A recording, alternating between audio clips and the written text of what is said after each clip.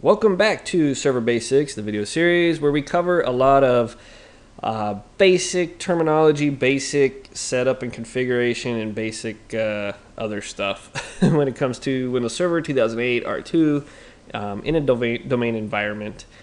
This video we're going to be talking about DFS, Distributed File System. We're going to jump right into basically what we're trying to accomplish here, and I'll give you an example of what we have. I kind of pre-set up some things here, so make this a little quicker. Let's say we have 3 different servers, which we do here. This one we have STDC-1, and I'm just viewing the non-hidden shares on that server. Same thing here, ST-Server-1. You can see I created this awesome share right there.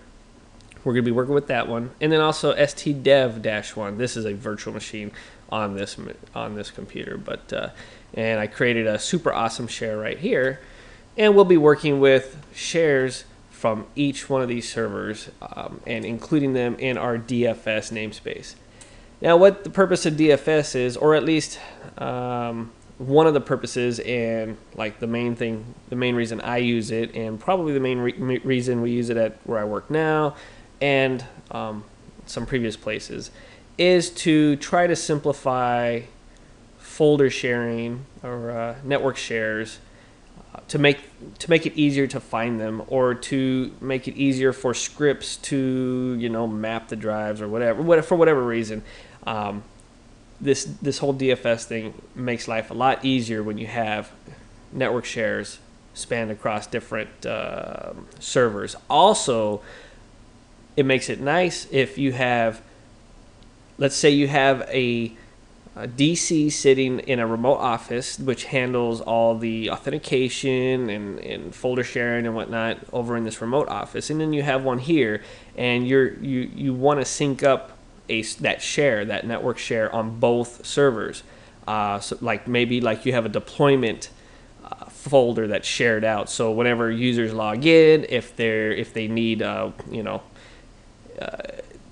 Office 2003 or whatever installed, and that gets installed through group policy, let's say when they log in, it needs to install that. Instead of having to pull files from the deployment folder in the remote or the home office, you can sync up those 2 folders, the remote office and the home office, to have the same network shares, to have the same contents in that folder, so that way they can just pull everything right there locally, and it's a lot quicker. All right, enough rambling on. I have already set this up here, but I tried to remove it so I can put this video together, and it wanted me to remove the Active Directory role, which I wasn't going to do, so I did remove it from one of the other servers, so we'll do an install of that role on another server. Basically, and here's a quick thing too. You don't have to have DFS installed on all your servers. Only the servers that you want to replicate those folders that we just talked about. So in most cases, you may not even need to do that. But as you can see here, under File Services, and I have Server Manager up on each server, this server right here corresponds to this folder. This server here corresponds to this folder, and then same thing with this. Let me close that as well. STDev. Same thing with this server here. STDev corresponds with this one. So it's basically, I'm just showing you the shared folders on each server. Now, once you install DFS, which let's just go ahead and kick off a quick install. Close that one out. So what we're going to do is go ahead and we need to add a service to this. Let's see. Oops. Add role services. So since we already have the file services, or the share and storage management role installed, we're going to add services to this file services management, which here's our DFS namespace. And here's where you can go ahead and install the DFS replication as well. And I'm going to go ahead and do that, but again, you don't have to do that. This is just to, I'm going to create a namespace later. This is just to get it installed on this one. So, I mean, here, let me go back here. You could create a namespace now, but I want to show you from the standpoint where you want to create a new namespace. So let's just hit next, and I'll talk about it later. I'm going to fast forward real quick. All right, that only took a minute or so. I'm going to go ahead and close this. Now, if we expand file services, this, let's see, we do have a DFS management here. Same thing as here. Okay, so let's set this up, and it'll start to make sense once we have it set up and I show you what it does. So, if you right-click on the DFS management and you click on New Namespace, basically what we're going to be doing is enter the name of the server that will host the namespace. So this one, which is my main DC, in my environment, this isn't a test one or a lab one. This is the one I use in production here at home. This one is called STDC-1, or you can browse. Actually, let's browse to it. All right, next. Okay, enter a name for the namespace. Now this is where, okay, what we want to do is we want to have a path. So you're basically creating a UNC path that will combine all these network shares. So you're going to be putting in your domain name, which is Southtown, which is what my domain name is, / and then whatever you're going to put in this box up here is what you're going to use here. And I like to keep it short and simple and sweet and to the point, so I'm going to just name it DFS. Okay, so when I come down here, I'm just going to go Southtown/DFS, and it's going to list all my network shares. Okay, so we'll just go ahead and do that. If necessary, there was a recall. Okay, we don't need to create. I don't care about editing those settings. This is a domain-based namespace. You could do a standalone one. You know, if it's not on a DC. I mean, if your server is not actually part of a domain, which would be kind of weird, I think, but. I don't know. I don't know where you would use that, but all right. So this one, I'm going to go ahead and enable Windows Server 2008 mode because this whole Active Directory schema is on Windows Server 2008 R2. We're going to go ahead and hit next, and just you want to confirm all that. So right now it's creating the namespace. Okay, actually I didn't need to pause it; it was done. So we're going to go ahead and close this out. Let's go ahead and expand this. Take a look at what we got here. So now we have. Under namespaces, you can see we have a new namespace. We don't have any folders or anything yet under here, and replication we're not concerned with yet, so don't worry about all that right now. What we need to do is we need to add folders to this namespace.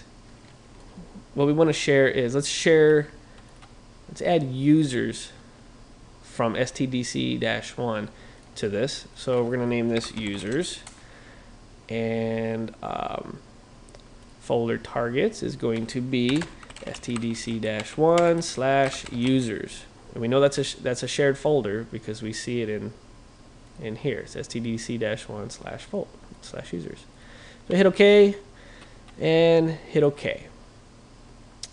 Okay, now we have one. And I'm going to show you what that just did. So now we can go to Southtown /DFS.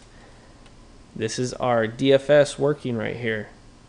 And we have one folder called users. You can see it's got like a shortcut. It's basically like an alias or a pointer to that. And I believe if you go to here, you can go to DFS and you can actually see where it's pointing to, which is really neat.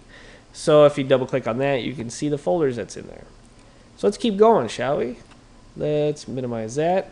We're going to add another folder to this. This time from ST server, which we're gonna do awesome share. Let's put in there awesome share, and you can name this whatever. Let's do a share. There we go. Just to show you what you can do. This is gonna be ST server -1 /awesome share. And again, you can browse to it so you make sure you get the right path and everything. But hopefully I typed that right. All right. So let's see what that just did to this folder, and you can see it automatically updated. Now we have another folder called A share. If we go in there, if there was contents in there, you would see it. Okay, so let's go back. Let's do another one. Let's go to right click, new folder. This time let's take one from stdev. And we're gonna do super awesome share. So we'll just call this one super awesomeness share, yo.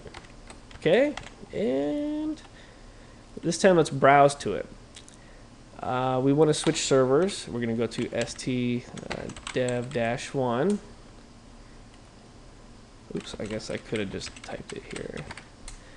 It's searching for all the shared folders on that server, which remember are these, and it does show this one here. So we're gonna go ahead and hit OK and OK.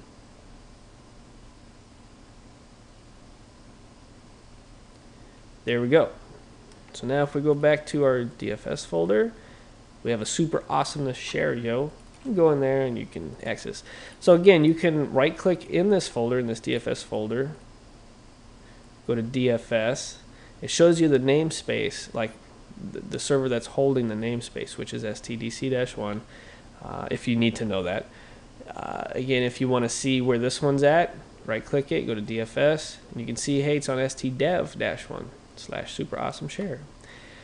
So this is kind of like the main reason I use it, and the main reason we use it at where I work. We also use it for replicating, because we have a lot of remote clinics, and each remote clinic has a DC, and we replicate a certain folder between the home office and all these remote locations. That way those DCs have the same exact contents in those shared folders, or this one specific shared folder, as we do here at our home office. That way, if we add a deployment or we add something to that folder, it will be replicated across.